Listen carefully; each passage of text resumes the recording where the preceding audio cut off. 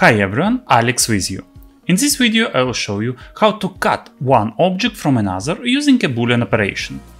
To begin with, objects must be modeled and exposed. That is, they are allocated there the elements must cut our part of the object. For example, here I create a box, and next to it there are two more boxes that will be cut out from this large box. Okay, first we select the object from which we will cut something. That is, I take this big box. Further, in the command panel we need to change the standard primitives rollout to compound objects.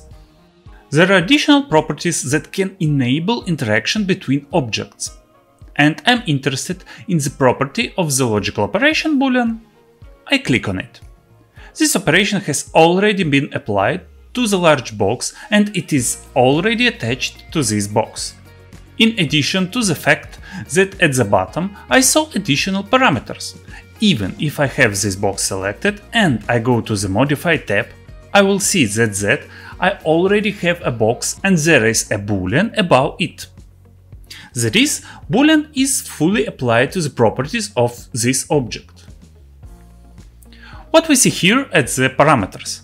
There are operands here. The operand is the object that will participate in the interaction. That is, in cutting or, for example, adding 1 to 1. Now there is only box 0, 1 and we naturally need to add additional operands here. By clicking the Add Operand button, I will click on the object that I want to add to this list. For example, this box. Box added. Here it is on the list. Well, for example, I want to add a second box by clicking on it as well. Now there are three objects, but they were not cut out one from the other, but added. How do I know about this? Below there are three main parameters for the interaction of these operands. Union allows you to make one wall out of these objects. That is, combining objects with each other is exactly what we see now. Intersect to leave the area of intersection, that is, I clicked intersect and everything that intersected remained. Here is only part of the box.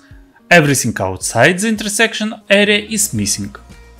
And subtract, that is, the box was cut out of the box.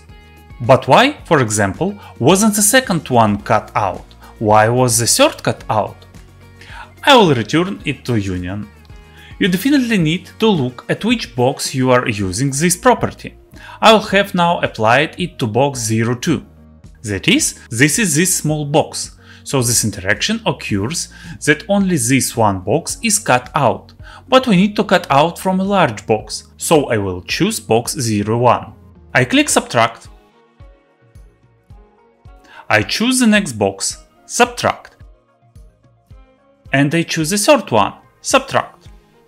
It was theoretically possible to immediately select a subtract and simply then add these operands to subtract them from this object.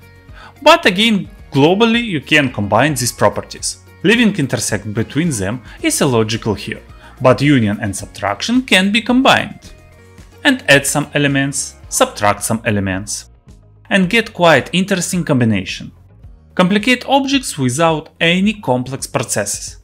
We can also move these objects.